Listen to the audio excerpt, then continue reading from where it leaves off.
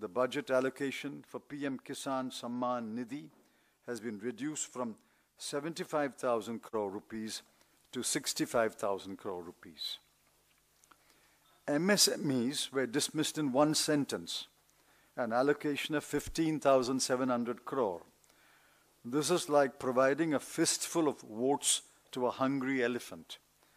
Nothing was mentioned about providing liberal, low-interest loans, working capital, or moratorium.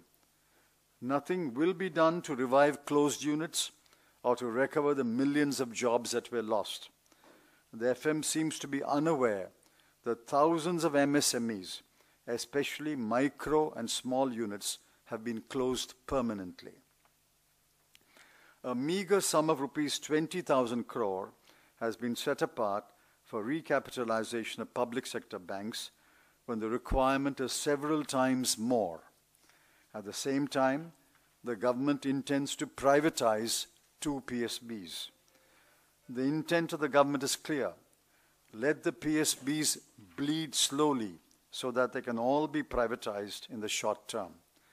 Let us see the reaction of the public to this unconcealed desire to sell off all public sector banks. The tax reliefs and the tweaking of provisions of the tax laws completely bypassed the tax-paying working class and the tax-paying middle class. Each one of the measures announced by the FM will benefit only the taxpayers among the richer classes. There was no cut in GST rates. The mess of multiple rates remains. The saga of protectionism continues.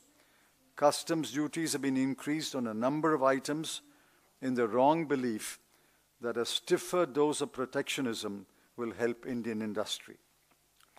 As expected, the Finance Minister has paid special attention to election-bound states.